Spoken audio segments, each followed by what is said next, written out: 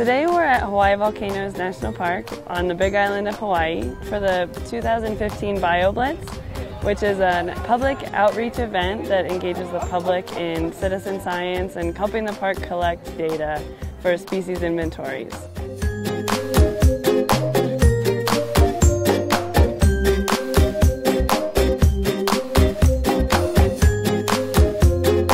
It's a weekend event and a weekend of outreach.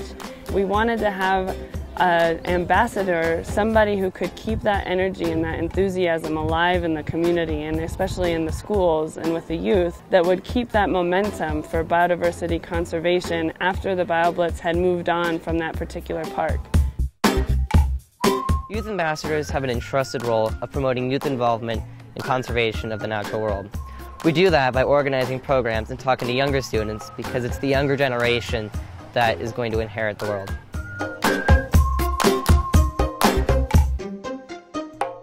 Being that youth ambassador is kind of guiding those kids to that and understanding why all these plants and animals are really important. Really, this is our next generation that's going to be in charge of the parks, in charge of everything, so we want them to be educated and want them to have the respect for the land that we have.